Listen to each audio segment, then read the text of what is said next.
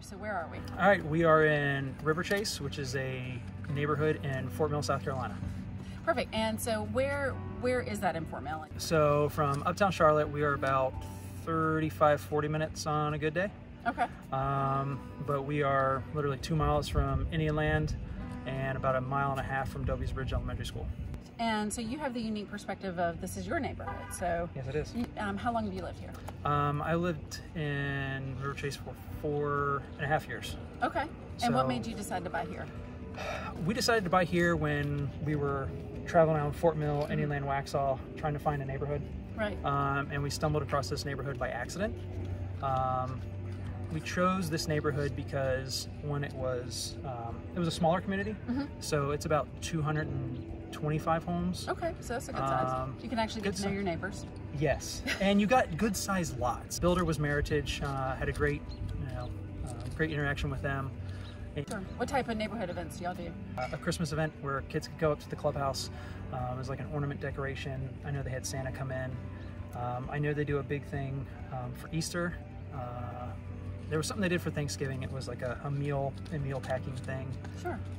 But they've always got something going on. I know the kickoff of summer, the pool is a huge event. It's a huge draw and all that. So that's nice to have a neighborhood that has a pool. Yes.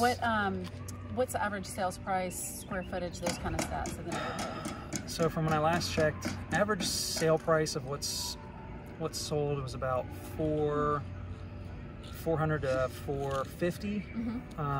Average square footage has been like mid 3,000s. Okay.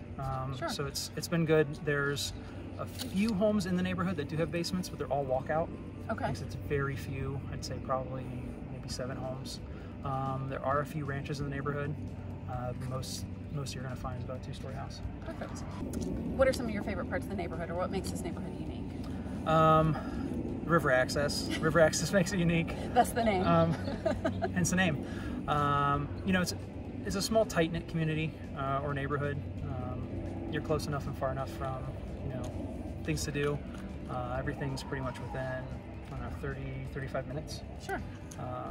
And it's quiet, so you don't feel like you're in Fort Mill. You still feel detached, especially coming in and out of the neighborhood. It still feels a little more rural than the city. And so with the river access, can you launch from there, or is it you can walk along? You can do you can launch canoe, kayak.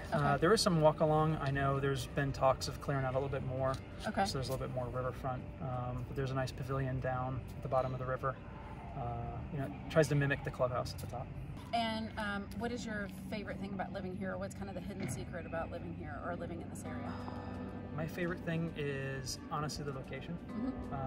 I'm close enough yet far enough from some places like the bigger, more populated areas. Sure. But it's for the neighborhood, it's still pretty quiet. I mean, you do have occasional kids out here playing, which is nice. Because we have a little guy.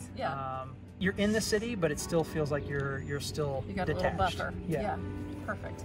Well, I really appreciate you telling me about it and sharing your knowledge of it. So thank you. I appreciate it.